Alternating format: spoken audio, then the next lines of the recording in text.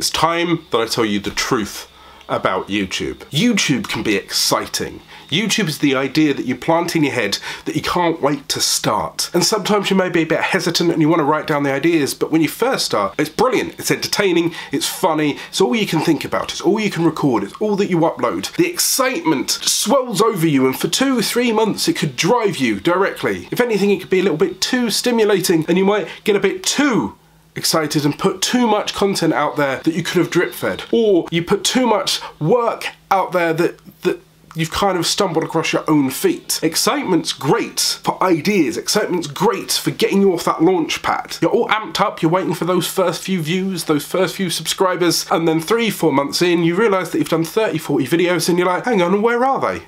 Where are these people? And that's when you hit your first soul-crushing wall. YouTube is such a roller coaster that the excitement and the exhilaration of the wins are matched equally by the crushing monotony and the pain of hitting the bottom of your excitement. It can be soul destroying and crushing. You'll make a video, you'll put hours into it and you think, oh, that's fantastic, it's a great idea, I recorded it properly, I uploaded it at the right time, my last video did really well, this should absolutely kill it, and then it does nothing. The ups and downs based on the time of year. When the kids are at school, your videos do well. When the kids are at home, nobody cares about you. Maybe one of your videos hooked on a suggestion of some other big boy and it looks really, really well, and then it crashes and your channel slowly shrinks or just seems to be sat there. Like, you were growing at 20, 30, 50 subscribers a week and now it's doing nothing. You hold the knowledge safe in your heart that don't worry, if I just keep going and keep plodding, I'll keep growing. And then you look at someone that started last week or 2-3 weeks before you and oh bang, they've exploded, they've jumped over you. That's not fair. I picked my number.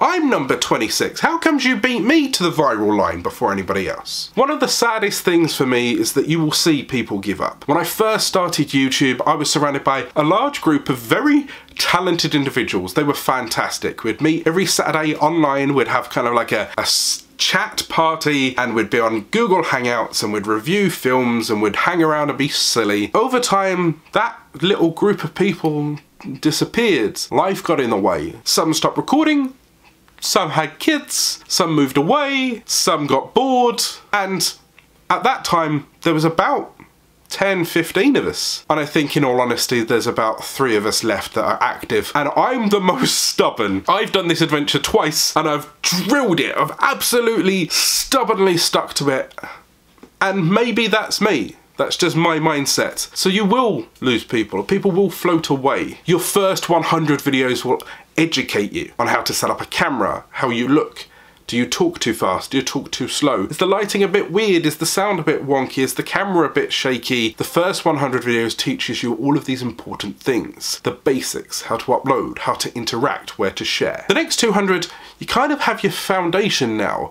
These are the ones that mold you. These are the ones that have a look at your video and you tweak this bit and you ers and ums are removed and you craft the videos to a point where you know what you're doing. In my case, I remove intros, or I add intros, I add end cards, I point in certain locations, I remove certain sayings, or I throw in little tidbits for the people that have been watching forever and a day, like me rubbing my man nipples. These 200 builds your personality in something unique, because the first 100 you're probably thinking, I want to be the British version of that person, I want to be the new version of this one, I want to do what Smosh is doing, I want to do what Philip DeFranco is doing, but with a twist. Your 200 videos is how you finesse that and you slowly become you and people come for you. The first 500 videos will be a test. It's whether you keep going, whether you've seen the analytics, whether you're willing to grind, whether you are willing to tweak and change and keep going stubbornly. I'm on nearly 500 videos on this channel. That's 11,000, nearly 12,000 subscribers and 1.5 million views. Your first few hundred videos, no one's really gonna watch, but that's to your benefit because you can learn. You can suck and not have so many eyes on you pointing and judging. It will be testing your first 500 videos because you have to go through the mental barrier of, well, I've done 500 videos, why aren't I PewDiePie? I've done 500 videos,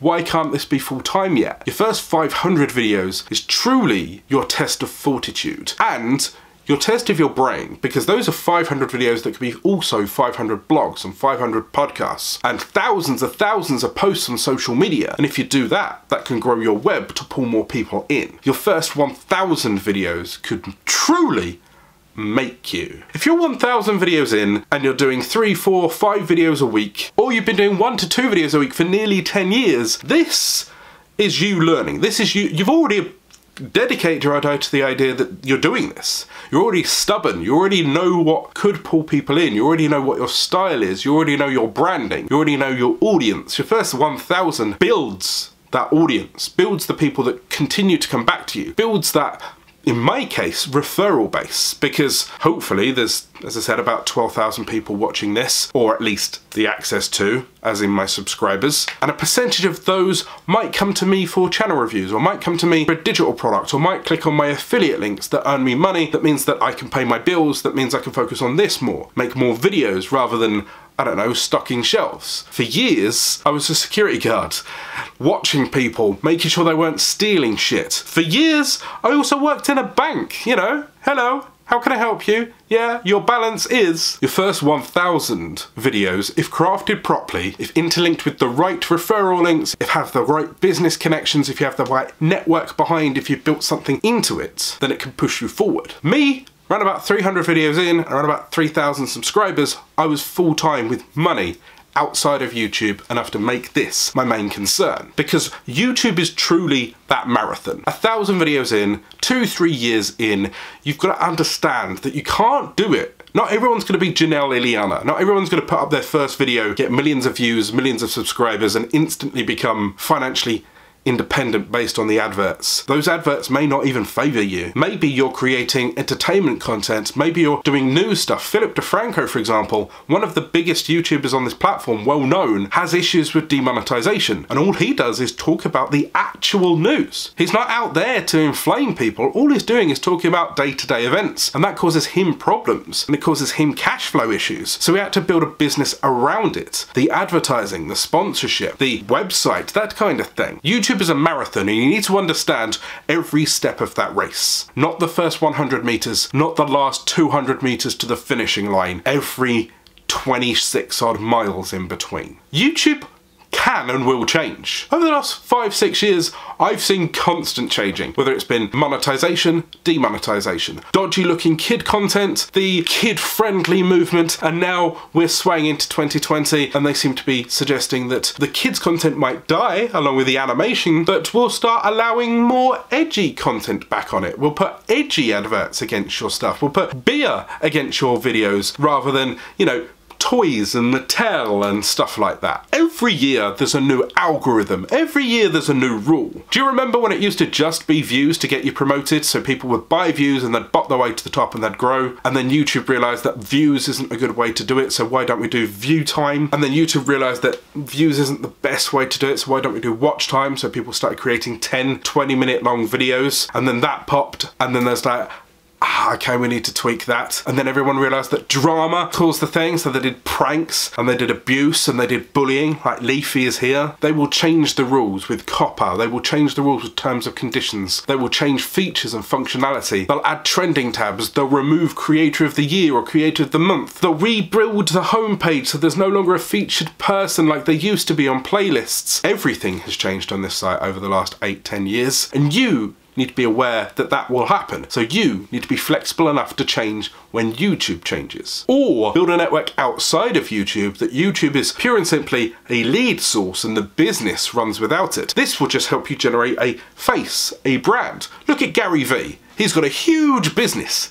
He doesn't need to put videos on YouTube, but he does, so people knows who he is. He speaks the truth. It's a media outlet and everybody knows who he is, and this could be your media outlet to support the business that you build around it. Dedication and long-term planning is truly what you need to do on YouTube. Think of the big picture, because the truth about YouTube is it's much harder than you may have initially thought. The truth about YouTube is it's a whole giant Jenga tower that you need to build around it, and it can be fragile. All you need to do is make sure that you're building the support networks around it so that if anyone removes any piece, the tower doesn't fall over. It will take a while. You may even fail enough that the tower falls over, but don't give up. Keep building. But if you need guidance on how to do that, watch this playlist. It will truly inspire you. Remember to subscribe and hit that bell icon, and I'll see you soon.